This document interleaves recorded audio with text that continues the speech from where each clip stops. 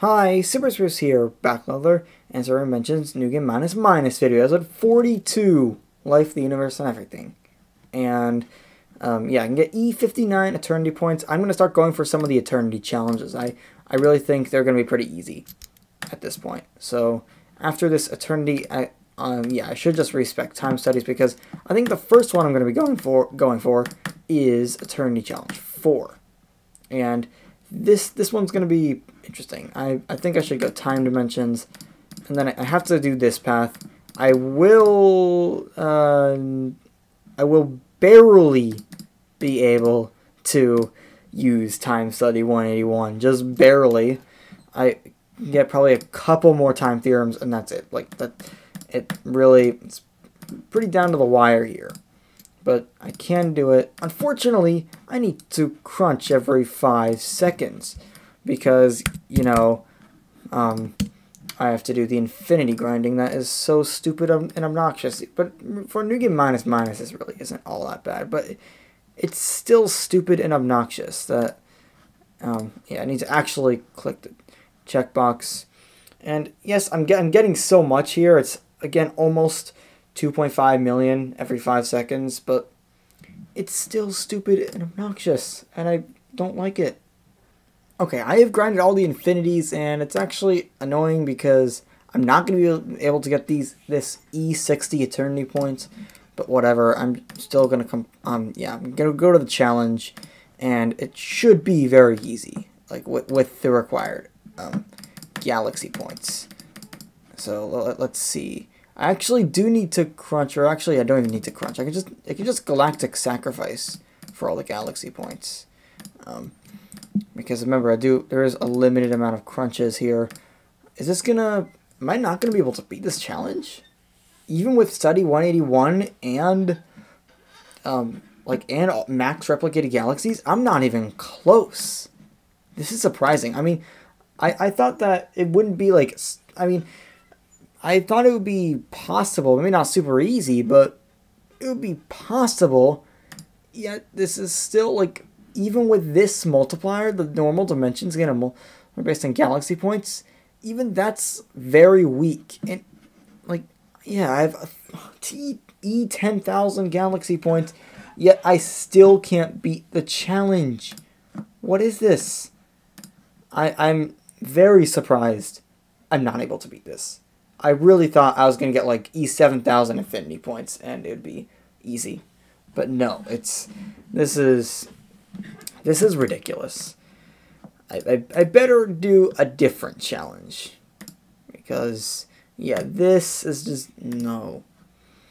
So, yeah, I don't know when Eternity Challenge 4 is going to become actually possible, but I'm not sure. But anyway, maybe I'll just do a different challenge. Like, how about this? Eternity Challenge 1, where I think it's like time dimensions are disabled or something like that. Yeah, time dimensions are disabled, which means I just use the infinity dimension path. And otherwise, just everything is normal. And get that.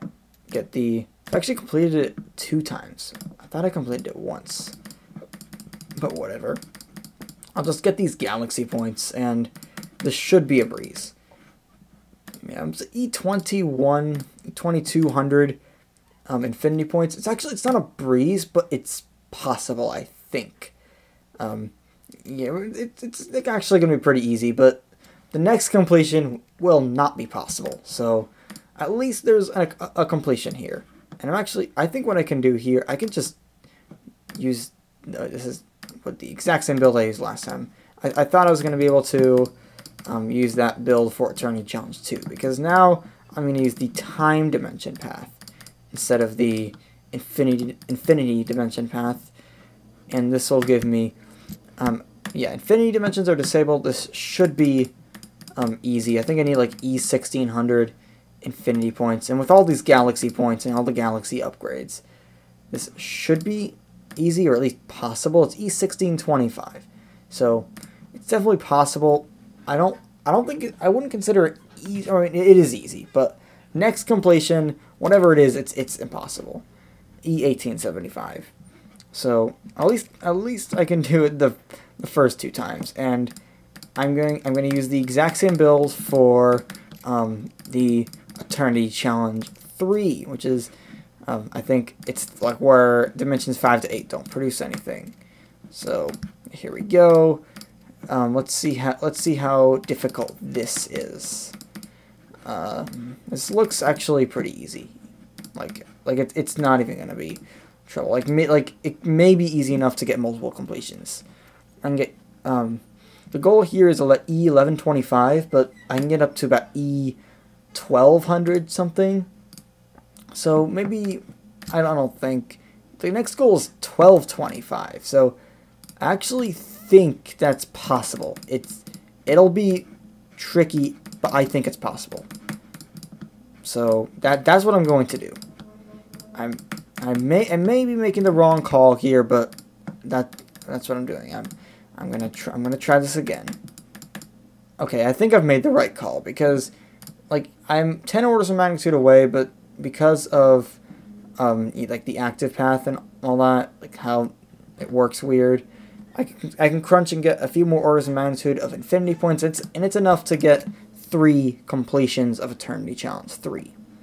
Now comes Eternity Challenge 5, where I cannot get Time Study 181, unfortunately. However, Time Study 181 is actually not as useful in this than in the vanilla game. So it's where the galaxy cost scaling starts instantly, so I feel like I should go something like Infinity Dimension Path and probably just active. And yeah, I can't get 181, but it's not as bad as it is like to not have 181 as in the vanilla game, because the thing is like in like a single crunch you can get a lot. Like, you can get like not all of the infinity points, but like a lot of the infinity points, if you know what I mean by that. The goal is E1200 infinity points. This looks possible considering how many infinity points I'm getting. Yeah, this is definitely possible. It's even going to be easy. And I can probably I'm just going to push a little farther just to see if I can get another completion of this challenge. And it looks like I can get about probably E13, almost 1400.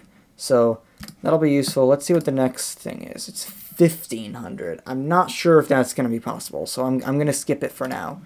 And I will go into Eternity Challenge 6. With Eternity Challenge 6, I sort of forgot which path. I think it's something to do with like the replicated galaxies. So I'm just gonna. You can't gain galaxies normally. The cost of upgrading your max replicated galaxies is massively reduced. It's probably gonna be pretty easy. The goal is E850, and actually this isn't as easy as I might think. Even though I have active path, it's still extremely slow to get replicated galaxies, which is surprising. Like, even with a 34% chance, maybe I just need more of the interval upgrade. That's probably what I need.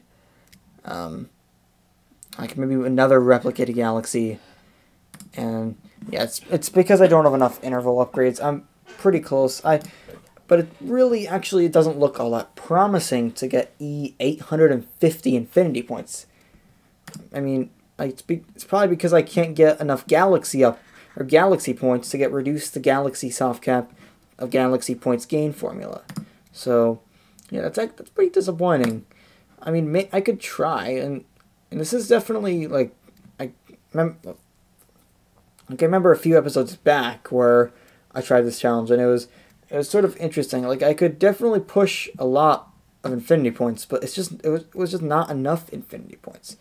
Like, I can get E700 here, and now I'm getting a replicated galaxy every second, maybe even a little faster than that. So perhaps it is possible. Like, I can get up all the way up to 34 replicated galaxies. So, like, again, that's sort of it tricks me into thinking it's possible. But this time it's going to be very close. If it is possible, I'm going to just barely get it. So this is E785. Now I'm getting a replicated galaxy every like half second. And this is going to be close. I can get E800 and 824 infinity points. This is going to go down to the wire. E844 infinity points. This is going to be possible because like with the infinity point doublers alone, that will give me E850 infinity points.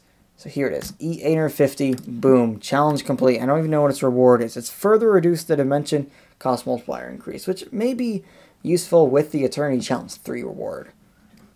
And I could try to go into Eternity Challenge 7, but I pretty recently did that, and I had to grind for like many days. So I'm just going to try Eternity Challenge 8 and see if this one is going to be nicer to me than Eternity Challenge 7. So, yeah, here it is. You can only upgrade Infinity Dimensions 50 times and Replicanti upgrades 40 times. I think this is going to be super easy, considering so much of it is based on like these galaxy points and all that. So, like even with like this, I can get E1500. I don't even have a single like replicated galaxies, and I think yeah, with the infinity dimensions, I think I just do like yeah, I just get all the first infinity dimensions. With Replicanti, that's a little bit trickier. Like I know I get up to 9% chance, and then honestly, I don't think this is gonna be possible, unfortunately. Like even with all this, it's just not gonna be. For whatever reason, there's a visual bug where it says I can still get 181, but I can't. So, yeah, this is an impossible challenge. I will try Eternity Challenge 7. Eternity Challenge 9 I cannot try because it's 415 time theorems. So, yeah, just try Eternity Challenge 7, and then let's see where I'm going to go. I think I'm just going to want, again, just the idle path and time dimensions.